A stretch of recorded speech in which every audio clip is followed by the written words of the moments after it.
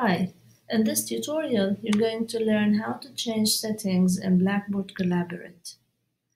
From the session options, we select Edit Settings, then Session Settings, and here we have many options to change. First, I can choose my students to be presenters instead of participants so that they can share their screens while giving presentations. I can allow recording downloads.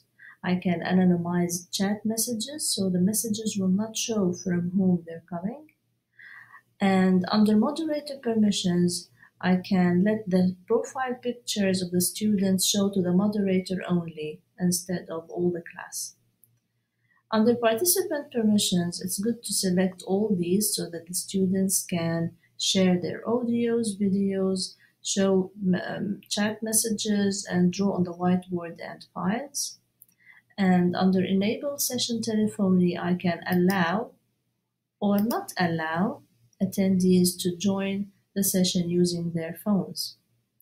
Under Private Chat, I can allow the participants to chat privately only with the teacher, or I can have the teacher supervise all private chats by selecting it. When I'm done, I can save, and that will be it.